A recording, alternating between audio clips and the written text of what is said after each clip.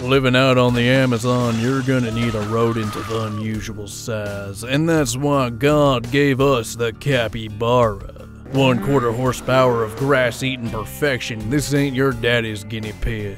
Join us today as we ask the important questions. What is life as a capybara like? Why are they so chill? Why won't the voices go away? Find out all this and more on this episode of Happybara.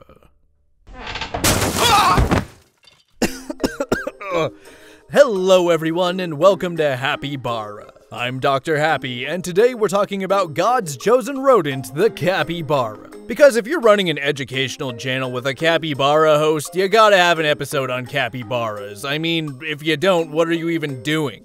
There's a reason why everyone loves these things. They're so cute! I'm so cute! Okay, now that I've sold you on capybara supremacy, let's get started. The capybara roams the wetlands of South America and reigns as the king of rodents. And that's saying something considering how rodents are by far the most prolific group of mammals. What with some 40% of all mammals claiming to be a part of the holy rodent empire. But truly, the capybara stands above them all. Literally. Your childhood guinea pig may have died because he overfed it, but even that little fatty could have never held a candle to the absolute unit that is the capybara, which tips the scales at 66 kilograms or 146 pounds for people who are living in a country that won 2 world wars. This makes the capybara the largest rodent on Earth, with the largest capybara ever recorded being a female found in Brazil that weighed 201 pounds. While it's important to stress how big capybaras are, we don't hold the title for the largest rodent of all time. There's a handful of bigger guys like Josephus Artegasia that outgrew us by a pretty wide margin, but none of them lived past the Pleistocene. See, while capybaras were pulling up at the after party, they were pulling up at the afterlife. Cappy gang stay winning.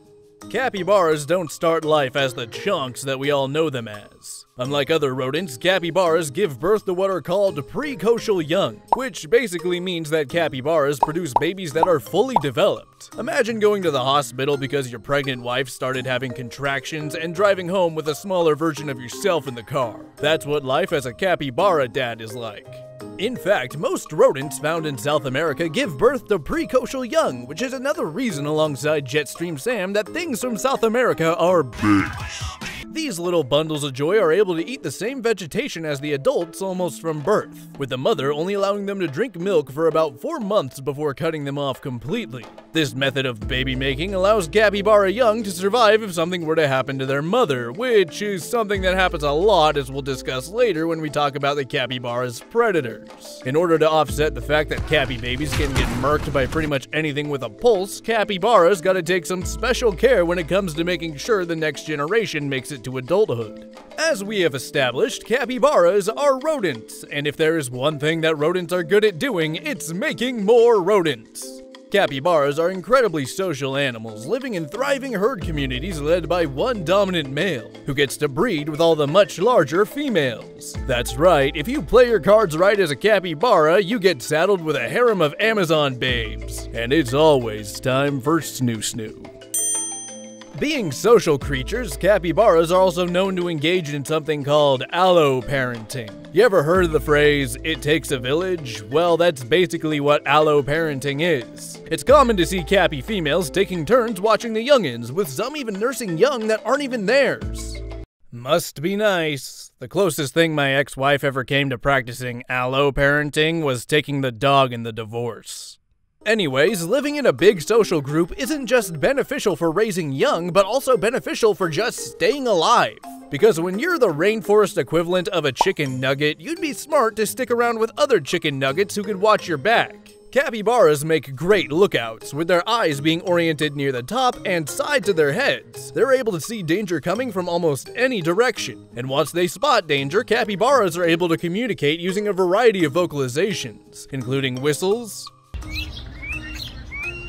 barks, and squeals, as well as through scents secreted from their glands located on their faces and near their rear. which means I can prove once and for all I'm not fat, it's just a glandular problem. Speaking of being fat, you'd imagine that as a rodent, capybaras live solely on a diet of drywall and cartoonishly large blocks of cheese. But you would be wrong and stupid. Capybaras are herbivores, which is a major factor in why humans have been allowed to live for so long. They prefer crap like reeds, grains, melons, and squashes, but their favorite food is every terminally online person's worst nightmare, grass. Seriously, we can't get enough of this stuff. In fact, the name capybara comes from the Tupi word capiguara, which roughly translates to master of grasses. On average, capybaras eat like 6 to 8 pounds of grass like every frickin' day. And because of their incredibly fibrous and low nutrition diet, they will regurgitate their food to chew it again, as well as eat their own feces so they can give it another lap around the old intestine train. Son, you haven't vomited once this entire meal. Your mother slaved away in the kitchen all day just so you can eat that plate of grass. I know, Dad, I don't think I like grass. Oh, Joshua! How dare you say something like that in front of your mother? Go to your room! Okay, Dad. And in 6 to 8 hours, I had better see you enjoying this meal again. In fact, a lot of the capybara's physiology comes from having to deal with their rough diet. Like all rodents, capybara's teeth never stop growing and need to be worn down by gnawing. This is because all rodents have something called open-rooted dentation. The incisors of all rodents are made up of a thin layer of hard enamel in the front and a thick layer of soft dentin in the back. This allows rodents to not only wear down their always growing teeth, but also makes them self-sharpening. This tooth shape allows rodents to be excellent at gnawing vertically, unless you're a capybara and decide to go to the camel school of chewing your food, then go off, I guess. So we've established that capybaras are more into the gnawing grass instead of the gnawing flesh thing. In fact, it's often us who are the ones who are into getting their flesh gnawed on. Well, no, that's not right. I'm not into that at all, actually. Okay, so I'm gonna be real for a second here. As the world's largest rodent, I have all the defensive capabilities of a deflated football. So when your predators consist of things like ocelots, caimans, harpy eagles, anacondas, jaguars— oh my god! I just watched someone die. Dude, you can't just show me a clip like that. I don't play freaking live leak footage when you're trying to do your job. Okay, placing that traumatic experience into a dark recess of my brain, capybaras are on the most wanted list of almost every predator in the entirety of South America. And that includes humans. Even the frickin' Pope decided that serving up cappy meat was a good idea. In the 16th century, Venezuelan clergymen wrote the Vatican, saying that they had found a quirky little animal with webbed feet that lived in water and kinda tasted like a fish if you licked it the right way. I think you see where this is going. Like the good Catholics that they were, they actually requested that the Vatican grant the capybara the status of fish so that they could eat it during Lent. And the papacy, having never done anything sketchy throughout its entire existence, granted the capybara the title of fish. Yeah, when I said that capybaras were God's chosen rodent, I wasn't kidding. As we spoke about earlier, the capybara's primary way of avoiding getting their booty chomped is sticking in a large social group, but they have one hidden talent that they can also utilize. Capybaras are excellent swimmers, which not only is valuable for escaping predators, but also for finding all the wetland plants that we love to eat. While capybaras might look kinda dumpy at first glance, all you gotta do is look a bit closer to discover that this Goliath Stuart Little has all the tools to make even swimmers like Michael Phelps look like they never even touched a pool before. Capybaras have a variety of amphibious adaptations to make them masters of the water, including things like webbed feet, ears and nostrils on the tops of their heads, and their weirdly insane lung capacity. When threatened, capybaras are able to dive into water and stay submerged for up to 5 minutes at a time, which is a great talent for stealing change from the bottom of a wishing fountain, but to be perfectly honest, as a way to avoid predators, I think it's kinda flawed.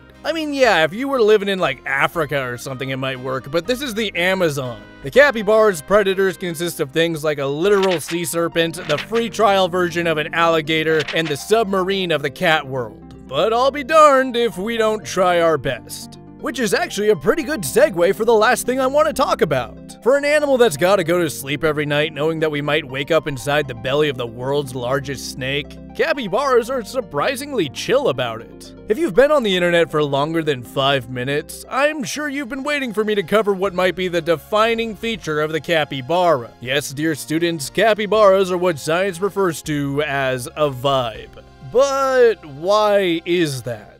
Well, there used to be a widely supported hypothesis that it might have been because capybaras evolved in an environment where they had no real predators, and now they don't know how to act when the whole rainforest is trying to kill them, but yeah, I'm gonna have to politely disagree. True capybaras show up in South America around 9 million years ago during the Miocene, before they and their relatives started spreading northward until they hit the southern part of what is now North America around 3.5 million years ago. How about I introduce you to a short list of animals that capybaras had to share a zip code with during that stretch of time. We got the best character from Ice Age, man's best friend and the capybara's worst nightmare, Winnie the Pooh if he dropped the honey and started shooting up anabolic steroids, Big Bird and Hannibal Lecter's unholy offspring, and of course a came in the length of a bus with a bite force twice that of Tyrannosaurus Rex. Yeah, no frickin' thank you. If my underwater condo was parked right next to the closest that nature ever came to creating frickin' Godzilla, the number of after parties I would be attending would be severely limited. A lack of predators, this is not. So if it's not a lack of predators, what gave the capybara their notoriously chill nature? Well, it all comes back to the fact that they're social creatures and are a big fan of that allo-parenting thing. In fact, there have been more than just a handful of accounts of capybaras raising young that aren't even a part of their own species. The most famous instance of this is a capybara named Cheesecake, which is already adorable.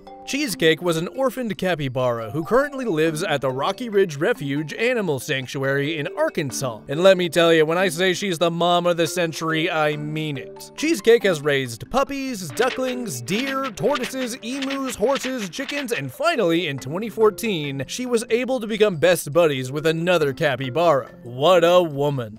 So yeah, if Cheesecake is anything to go off of, capybaras really live up to the meme. Their chill nature has caused them to go somewhat viral over the past few years. In fact, hashtag capybara on TikTok has more than 7 billion views. Capybaras are so dope that more people have viewed capybara videos than there are years that the entire Earth has existed.